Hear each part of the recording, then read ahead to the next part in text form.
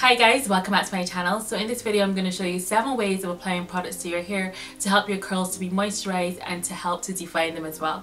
So in some cases dry hair could be the products that we're using, but in other cases it could be the fact that we're not effectively moisturizing our hair, and that could be down to the way we apply or layer products onto our hair.